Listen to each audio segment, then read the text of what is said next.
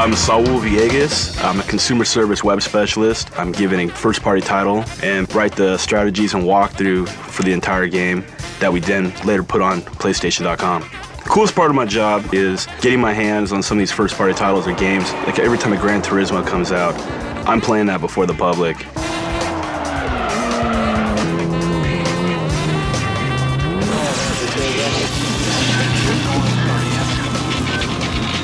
We were just checking out the underground demos at work, and we had like a marketing group just kind of telling us about like the underground demo discs, like with the content inside them and all that. And I remember one issue, there was cool moves, and people were asking about that, like, hey, we talk to customers all the time.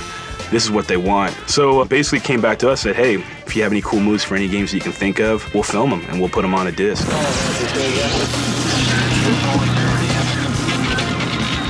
One time I was playing SSX and I came up with a cool move. It was on one of the tracks. It was like a shortcut, but I was nervous when I got there because it was one of my first cool moves to ever do, and I started stuttering a lot, getting just even more nervous because I was realizing a lot of people were watching me in the room, like the camera crew and stuff, and it just got to the point when like the camera crew just wanted to wring my neck. With all that pressure there, it just finally I just pulled it off.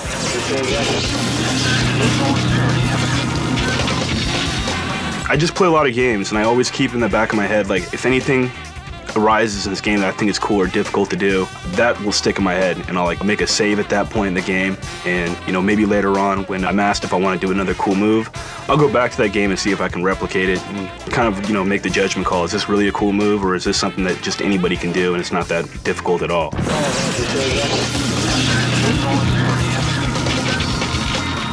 The coolest move that I think I came up with would have to be for Pac-Man World 2.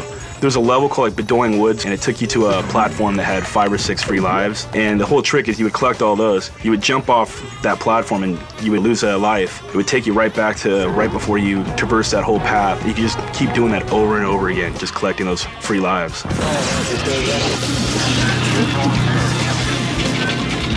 A couple years ago, I was in Boston with a bunch of friends. We ended up at a club at the end of the night, and this was a table of people that were just kind of staring, pointing at me and stuff, and I was thinking like, what's going on here? And finally someone came up to me and said, hey, are you Saul? And then, you know, it kind of came out like, oh yeah, you know, you're on the OPM and we see you all the time, we think you're really cool, and it's just really funny.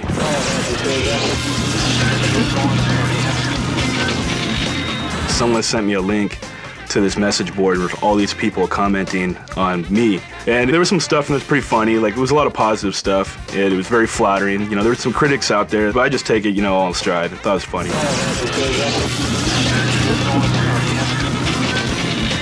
That's like my main goal, is to actually create a game one day, have it developed. Basically what I envision is a game that takes a fighting game genre type game and mixes in with a role-playing game. I've never seen that before. You can go on adventures and dungeons and whatnot, level up your characters, go online, fight other people with your characters that you had in dungeons or whatnot. I'll have that whole fighting element with punching and kicking, every button on the controller, combinations. That's definitely the type of game I would like to see.